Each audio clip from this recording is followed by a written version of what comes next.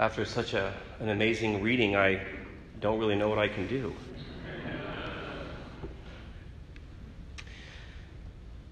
We all have one. We have a favorite movie or book where we're surprised at the end and we think, I didn't see that coming. I didn't see that coming. I know for me it was The Usual Suspects. I don't know if any of you have seen that movie. I've listened to a number of Agatha Christie audiobooks over the years, and sometimes you get right to the last page or two and you're like, that's the criminal? And I love Habakkuk. Habakkuk is such a unique book in the entire Bible. And when I think of the life of this mysterious prophet, we know really very little about him. I can't help but thinking, he must have had that surprise. I didn't see that coming.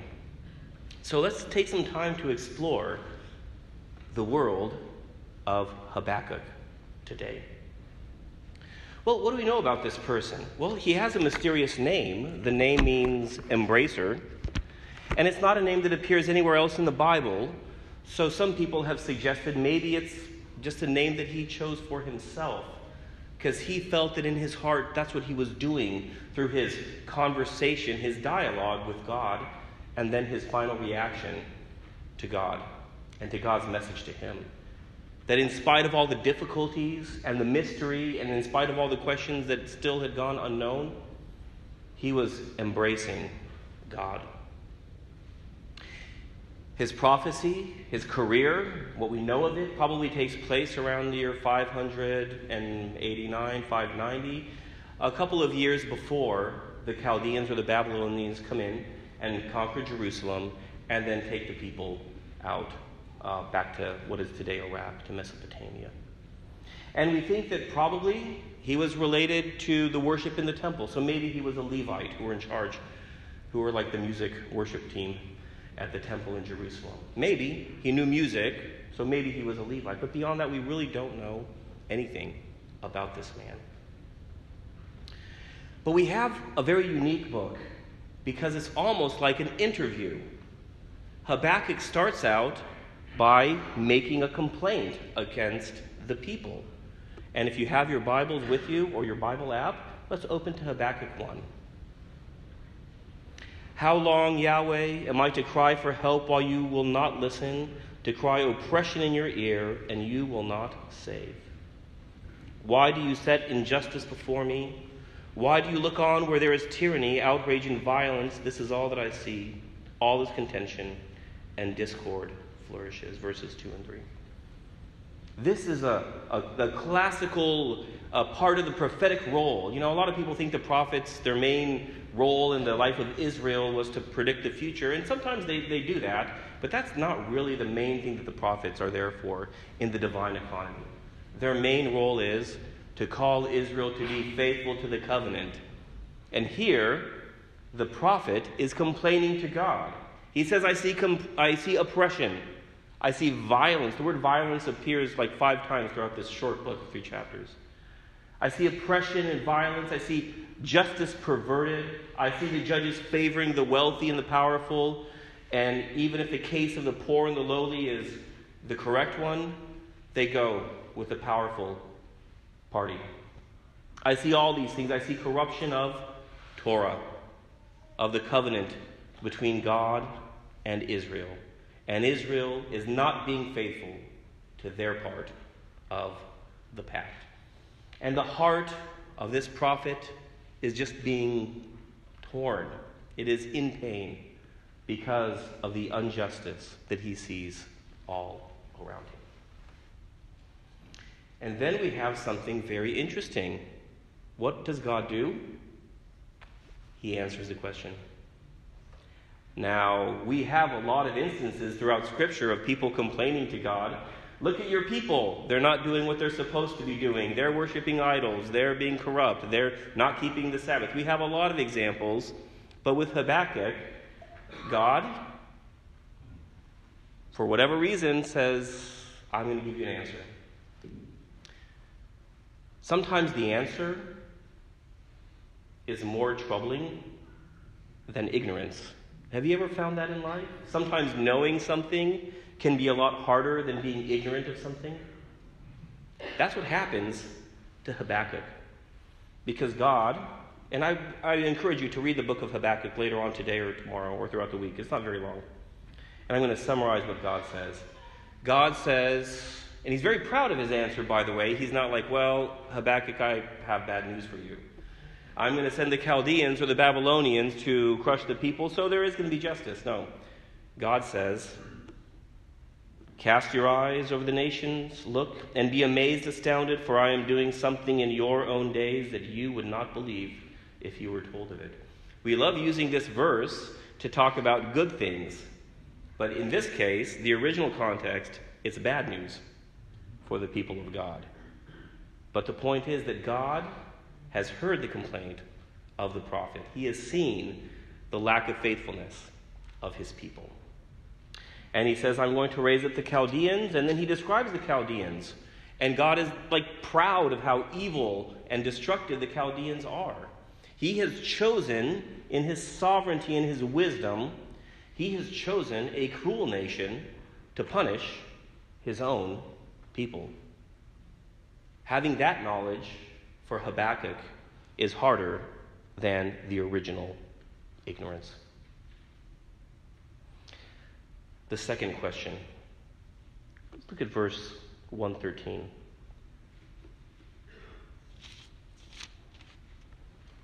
Are you not from ancient times, Yahweh, my God, my Holy One?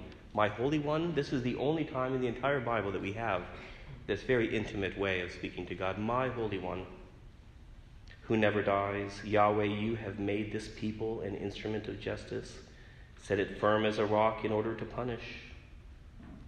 He's saying, I accept this. You have chosen the Chaldeans to be your instrument of justice. I accept that. I don't understand it, but I accept it. Your eyes are too pure to rest on wickedness. You cannot look on at tyranny. Why do you look on while men are treacherous and stay silent while the evil man swallows a better man than he? Habakkuk has a second question. Let me pause here and tell you something that has become very precious and very important to me over years. We've been missionaries for 18 years, and almost all that time has been focused in some way or another on sharing the gospel with Muslims, discipling new believers who came from Islam, some apologetics. A lot of it is really just sharing life, just sharing the love of Christ by being friends and being open to people. And in Islam, there's a strong tradition that you don't ask questions. You don't ask questions. Because if you ask a question, that's opening a door to doubt. And I love explaining to Muslims that we Christians, at least in our better moments, we're not like that. God is happy to have you ask questions. Now, you can't do it with an arrogant heart. Some people came to Jesus with arrogant questions, and he saw right through them. And I don't think that was anything particularly supernatural. You know, sometimes you can just tell when someone is, to use a not really a New Testament word, someone is trolling you, right? Twitter. Okay, we're not going to talk about Twitter. So, sometimes you can just tell that someone is not authentic. They're just asking you because they want to bother you. And sometimes people will come to Jesus like that, right? Like, well, we have a theological, legal question for you.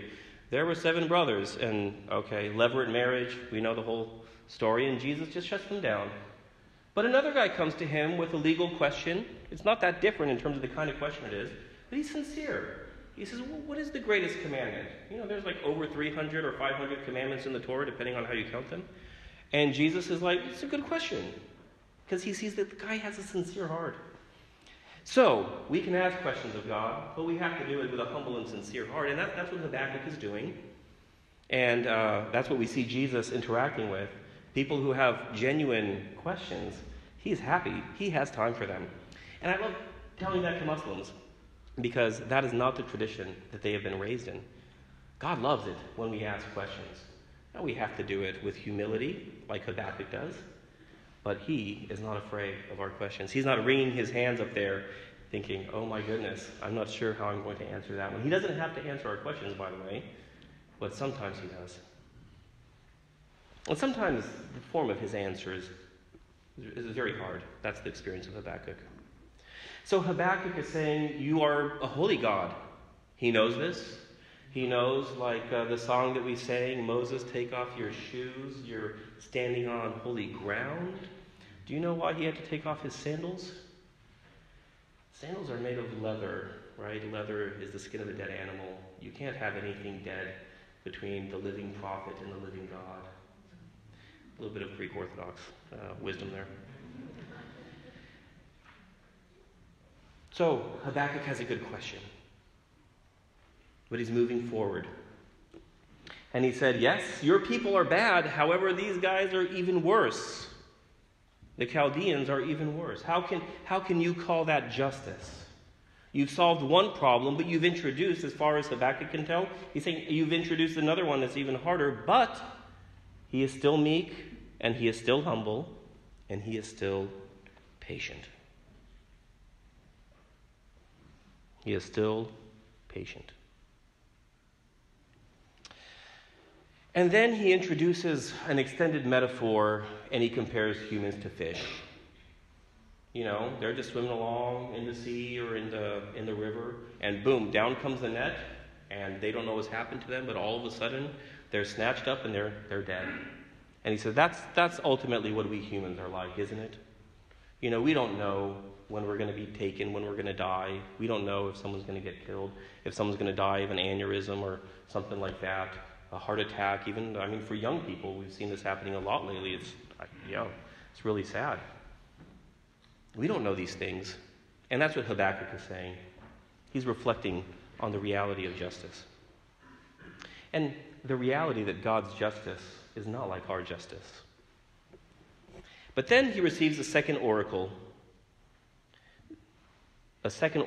which contains these different woes, the curses of oppression. These woes, we see Jesus later on in his own career as a prophet. Now, he's more than just a prophet, but he is certainly a prophet. And he says, do you remember it says, woe to the towns of this region, woe. Jesus is following that same prophetic tradition that we find right here. And God is saying, this is my instrument of justice, the Chaldeans, but I am very aware of their sins, and they too, in their own day, will be punished. And these different sins, the curses on oppressors, are the explanation of the different sins of the Chaldeans. And then, what would have been your question after this? Well, then, who's going to destroy the Chaldeans? It's like the chicken and the egg, right? Who's going to destroy the Chaldeans? And are they going to be even worse than the Chaldeans? And then who's going to destroy them? It's actually the Persians who end up destroying the Chaldeans. And the Persians are not very fantastic. Although the Persians have one thing in favor. They let the Jews go back to Palestine to resettle the city of Jerusalem. So that's good. But then Habakkuk, he responds to all of this with the prayer, which is our text for today. Chapter 3, a plea to Yahweh for deliverance. A plea to Yahweh for deliverance. I like 3:2. It says, Yahweh, I have heard of your renown, your work. Yahweh inspires me with dread. Repeat it in our own time, reveal it in our own time. For all your wrath, remember to be merciful. Some translations say revive your old deeds in our time. And as everyone is talking about revival and praying for revival and trying to be optimistic for revival, this verse seems important to me. Revive, renew your deeds.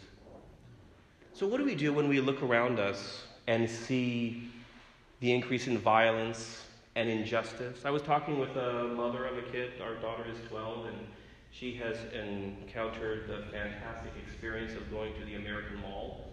We have malls in Spain, but they're not like American malls. So she has enjoyed that, but this mother that I was talking to said, I don't think I would let my kids go to a mall today. And the reason is because, what we've heard of. Stuff that never happened when I was a kid. All the violence. When people in Europe, they hear about school shootings, they're like, what's going on in America? I've got some sociological ideas for you, but I really can't tell you what exactly is going on. When we hear about the increase of violence and crime, what do we do? What do we do? We, like Habakkuk, are saying, Lord, what are you doing? Where are you in the midst of this difficulty? And so the first thing that Habakkuk does, and that I think we need to do as well, is to remember. To remember. You know, I love it in the Torah that anytime somebody has an experience with God, they build an altar, right? And why did they do that? Because it would be a memorial, so that they would always remember the things that God had done in the past.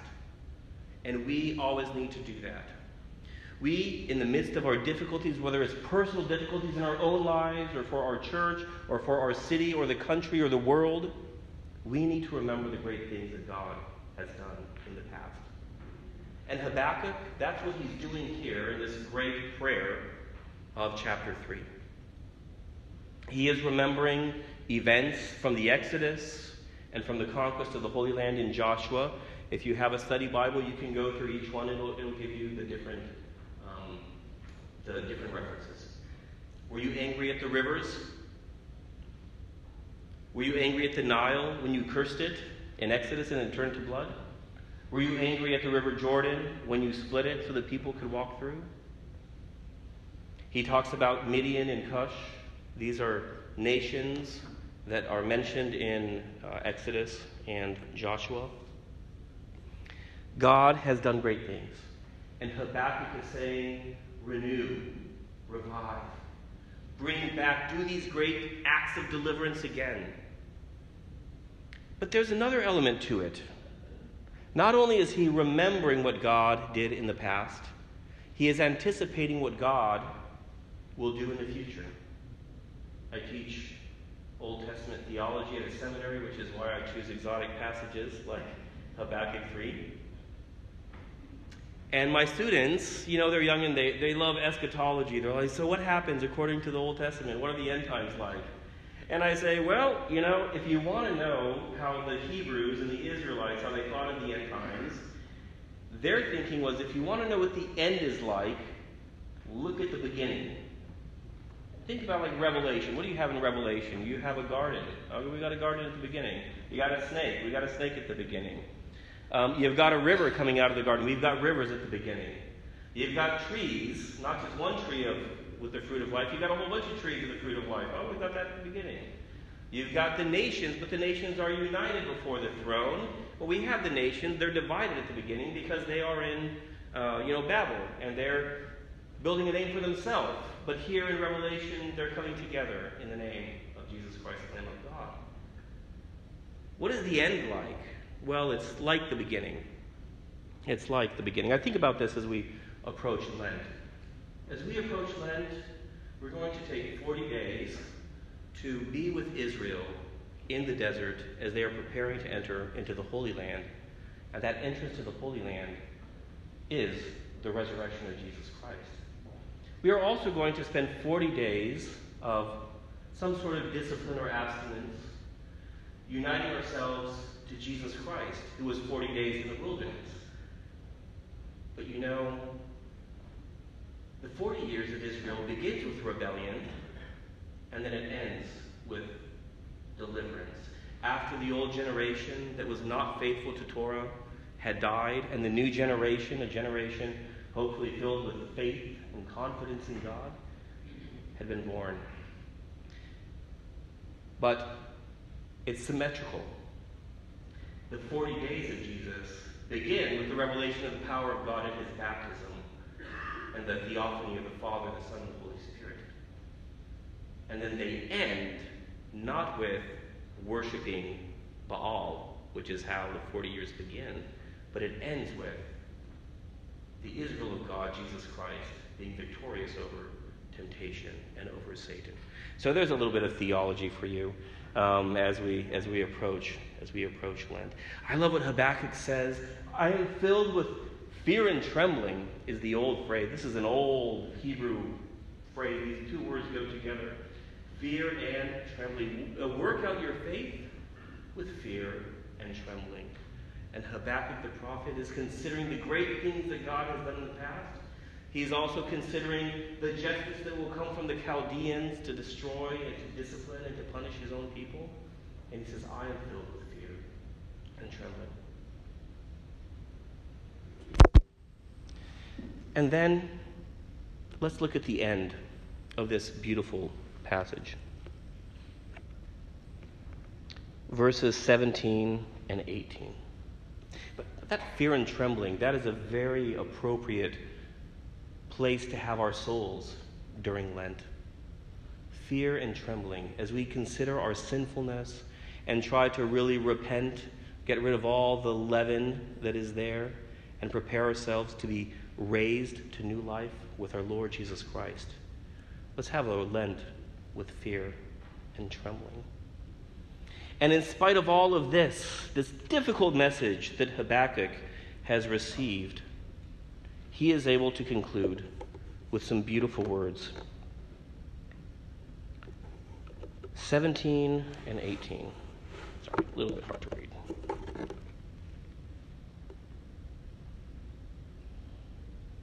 But I will rejoice in Yahweh, I will exult in God my Savior. Yahweh is my strength. Yahweh my Lord is my strength. He makes my feet as light as a doe's. He sets my steps on the heights. And I love the final words for the choir master on stringed instruments. So let me finish with just 3 observations here that I think we can put into practice in our own lives. The first thing is that rejoicing in Yahweh is a decision.